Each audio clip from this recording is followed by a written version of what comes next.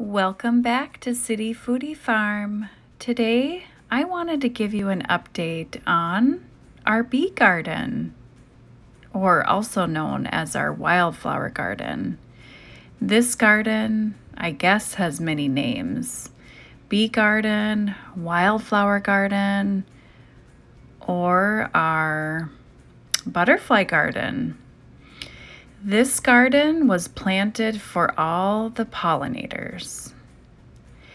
And we actually planted this about a month ago, and we planted it with seeds from the dollar store.